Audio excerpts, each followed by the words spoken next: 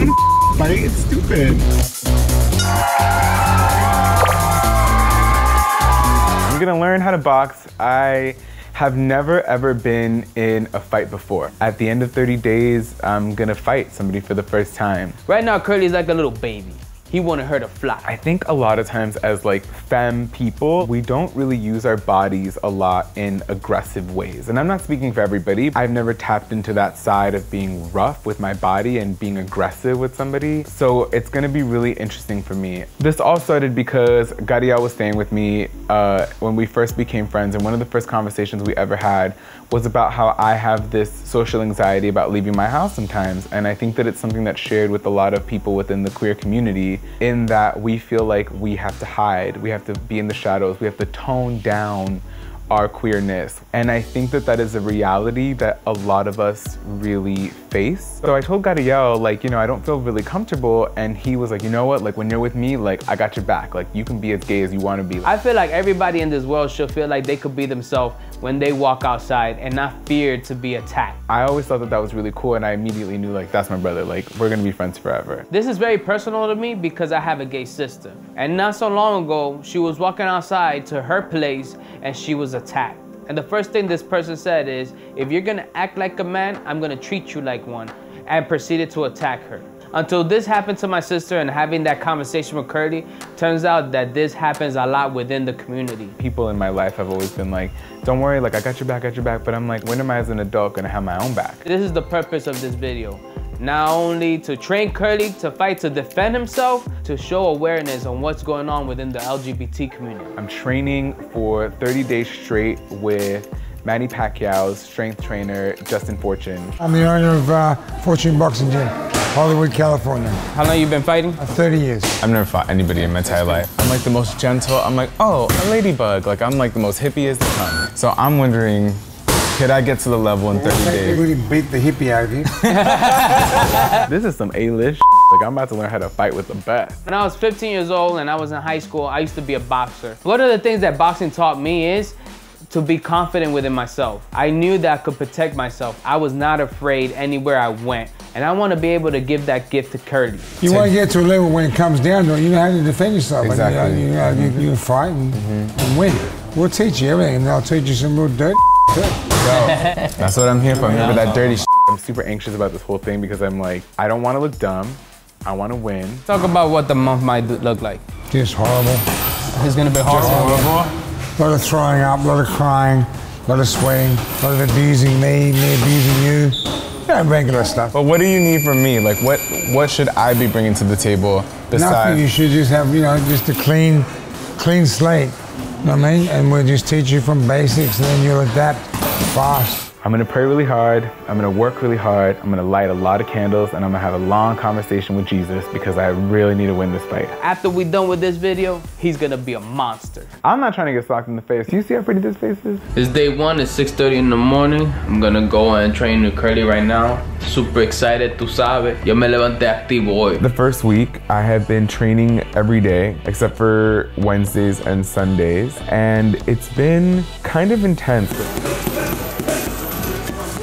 I've never used my body in a physical way like that, where I have to like punch. And it's interesting because like, I kind of liked it. I kind of thought it was like really cool to be able to be like, yeah, I got you, I got this. First day, Curly's learning how to throw a punch, how to hook. Justin has him on the mitts. Justin is like, you could tell that this man is an experienced man. He's been doing it for a very long time. My knuckles were like bleeding like right off the bat, like immediately, and I was like, we're doing some damage, we're doing some things. All right, so today was day one. It was super amazing, it was super dope. I learned a lot. I'm very sore, I'm very tired. When I walk into the gym, I feel like it's very masculine energy. I'm immediately comforted because of Tamara, who is Justin's wife. She is just like this beautiful, warm energy. Back in 2009, I was hired to fight Kim Kardashian in a celebrity boxing match. And I flew out here, trained with him, and then we fell in love, and ever since then it's been Bliss. We describe our gym as like we're one big family, but we're one big, large, dysfunctional family. You know, once you're in here, you're family, but it's tough. You know, you're gonna leave here sweat, crying, tears. It's gonna be full on. It ranged from being nervous about having to be with all men and not only dealing with males, but dealing with males who are there to fight. So I was definitely nervous, but what was really cool too is that everybody there kind of just lets you do your thing. Like nobody really is watching you. It has that vibe, that boxing love vibe. I feel like everybody goes over there to train. People are serious over there. Working out with Justin is dope. He is like this huge man with like this heavy accent. Right hook. Same thing, sit down, bang, and hook there. And you can feel the strength when he barely like taps you. Like this man is strong, but he also wanted me to learn how to breathe. So he would make me run. Like the running part for me was the hardest because like we would come on Saturdays early in the morning and it was hard. It was hard to keep up. Like, I feel good, but it's hard. I was like, if he makes me run one more lap, you'll see more Mori. He also had me on the punching bag. The punching bag was dope. I never thought that I could punch a punching bag. More serious. That looks a lot easier. Too fast. Yeah. Softer. We did practice on like the speed bag thing, but like, I don't care how long I practiced on that thing for, like I could not pick up the rhythm. Sometimes you're good at some things and sometimes you're not. Tamara was like, I got a fight coming up really soon. I think Curly should go and see this. And I'm like, that's a great idea. Let's take Curly over there so like that he could see how this rolls and he could see how a real fight is. Yeah, dale. So the fight was interesting and intense. And there I was being like, I don't want to do that. I wanted him to get a feel what a fight night is. It's pretty cool. It was really cool to see people live within their moment of glory. Like when they did good, they did good. I also want him to see like, it doesn't matter how a person looks. Some people could look scary and they could look built, but that doesn't matter. Fighting is all about skill. It was so dope to see Tamara fight. It was nice to see that somebody from like my gym family basically going in and getting down.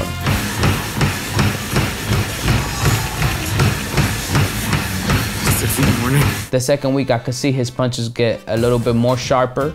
He knows how to throw the punches. His hooks are really good. His overhand right is the strongest. Sparring. Dun, dun, dun, dun, dun, dun, dun, dun. I hate sparring. So my first fight was up against this amazing fighter, sweet spirit, sweet soul named Frankie. Curly's like really nice. I'm like, oh my God. But I'm like, yo, you're training for a fight.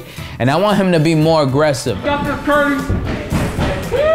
Have you ever seen The Incredibles? Not to compare him to Elastigirl, but like Elastigirl moves like this and like you're like, hug, hug. That was Frankie. Like I could not land a punch. Like he was too fast and I was like cracking up. And every time I would fight, I would just be cracking up because I'm like, this is ridiculous. Like what am I?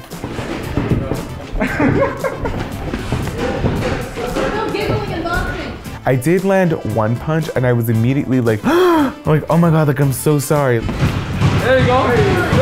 No. When you spar, they put like this huge helmet on you. I can't breathe in this helmet. I can't see in this helmet. I can't see. I have my glasses off. You have to remember too, like I'm super blind without my glasses. And if you're claustrophobic, this thing is not for you. Like you will not like this. Him and I go and spar with each other, but it's like, I also don't have it in me to really go hard on Kurt. It got especially hard when I had to fight my brother, Gadiel. So we go in, bell rings, we're in there. Gadiel is a ex-trained fighter. He was in the military. He knows how to handle himself. Your eye on. There you go. There you go. Connect on that headgear, baby. Connect on that headgear. Cause I never seen Curly in that light. You know, I got a lot of love for Curly. Curly always had my back. So I got this brotherly love for Curly that is like, I never see myself throwing a punch at him. He lands a punch that sends my head back. Like a little like, and when I come back up, he's laughing. And if you know Gadiel's laugh, you know his laugh is loud as Okay? I'm good, bro. Do it. Even though I laughed, but in my head, I was also thinking, it's Curly. I can't believe I just did that to Curly. And I'm like, this motherfucker laughing at me right now. So then I'm like, this. So I get mad and I start swinging and we start going at it. There you go. Get it. There you go. The spar was over. It was interesting. When I took off my helmet, I hear Tamara say, Gadiel's bleeding. Curly, you made Gadiel bleed. Curly, you gave him a bloody nose. No, not my brother. For real? Here we go. It was a mixture of it being like, oh shit, like I didn't even know I could punch like that. And then it being like, I want to learn that on someone who I like love as my family. That's my first bloody nose. I know. What? I never got a bloody nose in my life. I don't want to get emotional again, but I think that punch really opened up a lot of different doors in my mind that I didn't know were still there. Every time I hit you, Yeah. I felt like pure shit inside. You know what I mean? I don't like it. Like it's weird. It is a weird feeling. Like I'm doing it because I have to defend myself, you know? And I have to learn how to do it, but it sucks. What about it that sucks? I don't want to fight. It's stupid. We're in the car and then Curly gets emotional and he starts crying. In a way, I also understood because it's like you gotta hit somebody you care about. Having to hurt somebody that I'm really connected to hurt. It's a weird place to have to like tap into as a human being, like where you're just like, It was because you know, all day long you're like, oh, I gotta go to work, I gotta feed my dog, I gotta do this, I gotta pay my bills. And then like those 2 hours you're like, I gotta get aggressive. And you gotta reach into a place in you and you're like, oh, I'm not gonna lose, like I'm not gonna do this and it's just ugly, you know? It is pretty ugly. I've been very open about growing up like in an abusive household. Things got better for me, but it was like a thing that I had forgotten had affected me so deeply. And I didn't realize that it was still a huge part of me. Which I didn't think I was gonna feel like that. I thought I was gonna be like, yeah, I thought we done this before, I thought not. That was also like somebody I care about, like, damn, it was Curly. Training continued. I kept going. I was still working out. Tamara hits me up, she was like, I found somebody, he's perfect. I basically wanted to fight somebody who was A, had never trained before, and B, had never been in a fight before, because I wanted it to be a little bit more even. He's like almost the same height as Curly. He's never fought before, and we could start training him. But he's also a marathon runner. Like an athlete. Like I'm out here, I just stopped being a potato a year ago. I was worried. I was like, nah, there's no way, I don't think this is a good idea. All the talk was about him being like a marathon runner. You know, he's a marathon runner. You know, he's really buff. You know, he's really beautiful. And I'm like, what about me? I'm like, Curly, you need to meet Alex. I'm thinking like, yo, this is the time that you need to be aggressive, son. This is Alex. This is I found you on Instagram, but now I see you in real life. Don't think people, hi, how you doing? Curly sees him, he's like, hey, you wanna get tea? I'm super nervous. I'm super like. I'm excited. Yeah. But nervous is good. I expected more like a combative stuff, but you guys went right away, hey, how you guys doing? Gadiel was like, what are you doing? Like, you need to be like harder with him, because when I met Alex, all I wanted to do was be like, oh, what's up? Like, how are you? Like, So you ready for this fight? Yeah. You ready? It'll be good. It'll be good. I love how we have the same energy. We're like, yeah. We've been dressed the same too. We hit it off right away. Gadiel is like, don't be his friend. Like, what are you doing? Stop being Curly for a second and just be a fighter. No, you guys can't be too friendly. From there on out, like whenever I saw videos of him training or him fighting, or I would watch him fight while I was jogging, I kind of just felt like, oh, I could take this guy. Like, I could take him. So Curly had to travel. He went down to Mexico for a couple of days, so he missed some days of training, and he also had to go to Florida. When I got back, Justin was training Pacquiao, so he had to leave. So I trained with Mark, Justin's BFF, and then the amazing Kenneth Hahn. I know he's like pretty busy, so we've been trying to be a little bit more consistent. But you know, we've been doing the best that we could. And he just came back from Mexico, and his flow is good. His punches are flowing. I think we'll be ready. When he came back, we're like, you know what? We gotta kick this into high gear because the fight is around the corner. I saw a shift in Curly. At first, he was too like nice and playing around and smiling and joking around a lot. He will apologize for anything. Oh shit! Sorry. No, there will be no. Never say start whack your okay?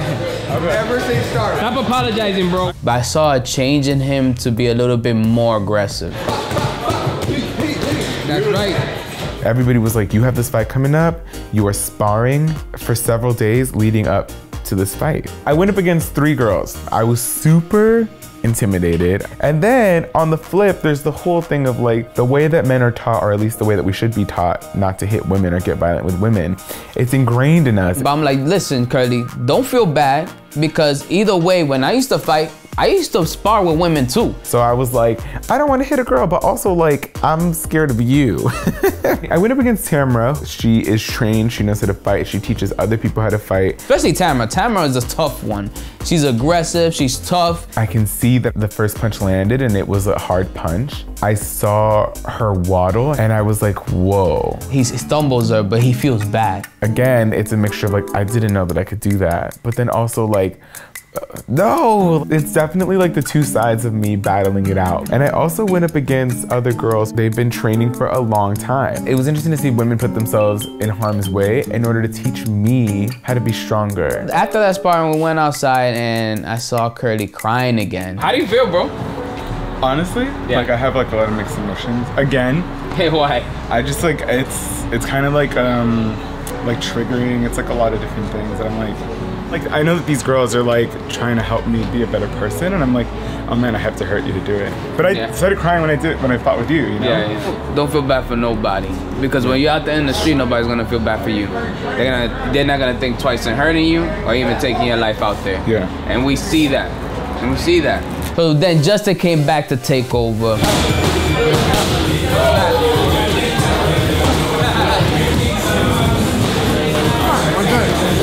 It's hard to be like, oh, we're gonna train you, but you're gonna fight within 30 days, because there's a lot of things that you need to learn. We're getting down to the end. I feel like I've learned a lot, but I'm also like still not used to like fighting. I'll go in and I do it and I'm like, that was dope. That was so cool. Like I could use my body like that. That's so cool. And then I wake up the next morning to come back and I'm like, I don't want to. So before the fight, I could see Curly being different at work. Leading up to the fight, I had crazy anxiety. Like I couldn't work, I couldn't think straight. Crazy anxiety. Gadiel says it's excitement. And this is also a crucial, pivotal moment for you in your self-development, your growth. Curly, what are you doing? Getting out the energy, the anxiety?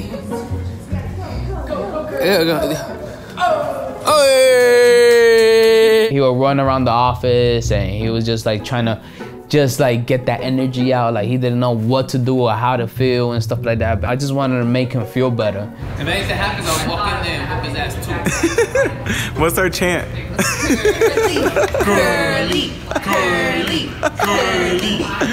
Oh my God. It's the night before the fight. It's really like the day that we've all been waiting for. Everybody who's trained me. I got contacts so I can see. You're not supposed to wear them, by the way, when you fight. I'm kind of sad like that I'm gonna go in and I have to fight somebody. But this time tomorrow, we'll already have a winner. Hopefully it's me. I hope it's me. I actually asked to take the day off, the day of the fight, because I just wanted to reflect. And I literally just sat here at my house. I laid on my couch and I just reflected a lot and just thought a lot and prayed a lot. It is now officially an hour and a half away to our fight. I just gave myself a little pep talk in the mirror, and I think that I never in a million years imagined that I would be here. I gotta kick his ass. And I don't feel happy saying that. I'm just trying to amp myself up.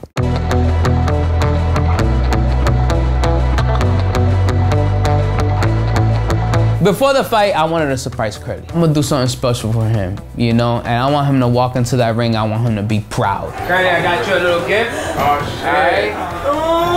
Do you guys know what it is? You're gonna fight today, you're gonna look like a boxer in there. What? Right? Uh-huh. All right. You ready? Yeah, I'm ready. Whoa! Yeah! I got those boxing trunks, I took them to an embroidery. That's brainless. Then I had them stitch a Salvadorian flag in the front, and I put the Curly show in the back, which was cool, man. Like, I just want him to be happy and proud. Like, that's me. Like, regardless of anything, like anything, whether I win or whether I lose, like, we did it. I trained so hard. I did give it my all. I gave it my absolute all. He geared up. He had to wait in the locker room. I was making sure, like, everything is ready, set, go. There's a point where the audience is cheering. I think Gadiel asked, who's here to see Curly? And the crowd is loud and I cringe. cringe so hard because I want to make sure that Alex knows that he has support too. And then they ask, who's here to see Alex?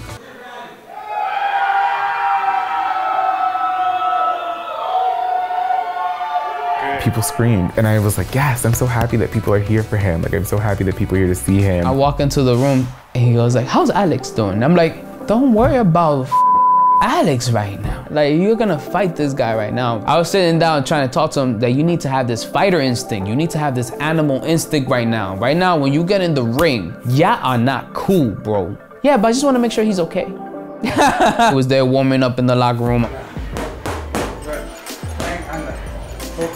They introduced the fighters. Welcome, ladies and gentlemen!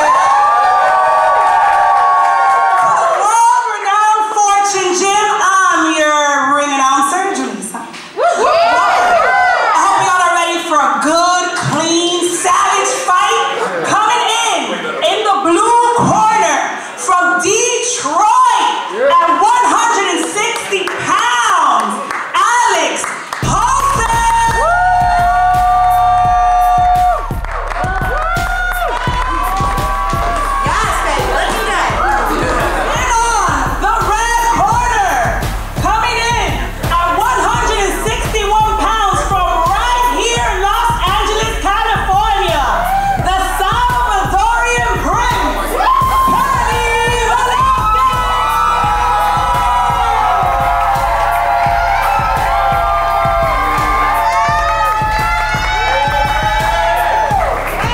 They do this thing when people are about to fight, they make you boop gloves with the opponent, and I look him dead in the eye. In my head, I'm like, oh hey, like I'm so excited to see him, like let's do this. Alex's face was like, that's it, he was game on. And I'm like, oh shit. Curly was not game on. It started.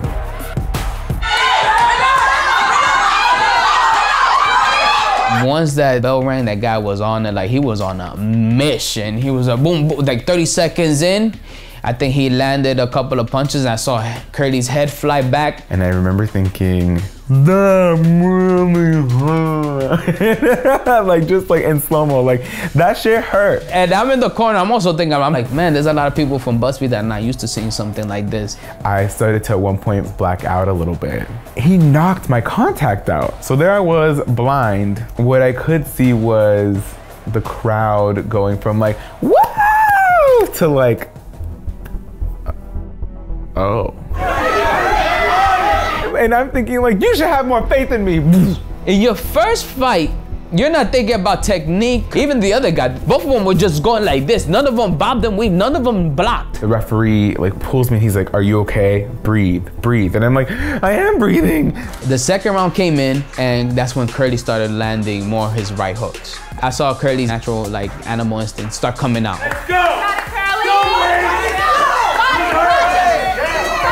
But I don't give up. I've never quit anything. I never give up. So I keep going. He is ruthless. He is a good fighter. You know, Alex, I don't know where it got him. Got him a couple of times, and after that, Curly couldn't see anymore. I'm blacking out again. I'm like, I can't see anything. I didn't have time to catch my breath, let alone open my eyes, let alone be able to see, and I'm falling against the ropes again. But I also still did not want to give up. So I kept coming back up, and the referee kept being like, are you good? Are you okay? And I'm like, I got this, I got this. And so we keep going. At one point I tried doing the trick where I hug him so that he'd stop. He pushed me off, I think, and he kept going. And I was like, this is intense. And so the ref grabs me and he's like, you're done. And I was like, okay, I'm done. Like I can't do this. And it was a moment of defeat. And it was a moment of feeling like all of that for this moment to lose. And the winner of the fight tonight from Detroit,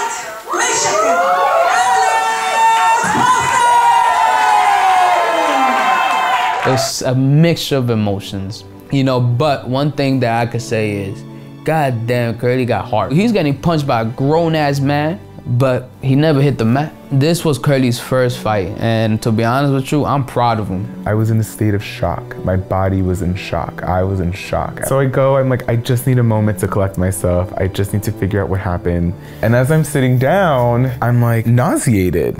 I'm extremely dizzy. I can't focus. And I'm like, I'm about to throw up. And I literally started to throw up all over myself. This is not where we thought this video was gonna go. But we're like, are you okay? What can I do? And I could not stop throwing up. You probably got a minor concussion. You think so? If you were throwing up. Yeah. You're probably gonna have to go to urgent care. Yeah, to make sure you're okay. They thought I had a concussion. And they were like, you need to go to the doctor. You have to go to the ER and make sure you don't have a concussion. And so we went. I've never been to the ER before. I don't think we need to go. I think I'm fine. I think I was just panicking. Alrighty, also I'm home. That was crazy. I got my ass handed to me. My body hurts, but I don't feel like he didn't deserve his victory, and I don't feel like I didn't try. It was good. I knew that something had changed. I knew that after that fight, I was a different person. It also changed me spiritually. It's okay if you are a fighter. It's okay if you're not a fighter. It's okay if you have other ways of surviving. I used comedy. I used allies to survive as a queer person for so long. He could walk around with his head high because he did something that most men today do not have the balls to do. Sometimes you win and sometimes you don't, and it doesn't make you less than, it doesn't make me weak. They both had a great fight. They both trained hard. Yeah, one man was better than the other. He took an L, but guess what? That's life. We take L's. Now, will I be going back? Probably not. I do feel a lot more confident. I do feel like if I need to defend myself, I can do this. I recognize that I'm capable of doing a lot of things that I never knew that I would be capable of. We did this fight for a good cause. Alex also did it for a good cause. I'm proud of both of them. He walked into that ring, he walked in there with his head up high, and he fought. You're supposed to get scared. You're supposed to be afraid to do things. You're supposed to fail, and you're supposed to get up and do it again or do better. Be the best version of yourself.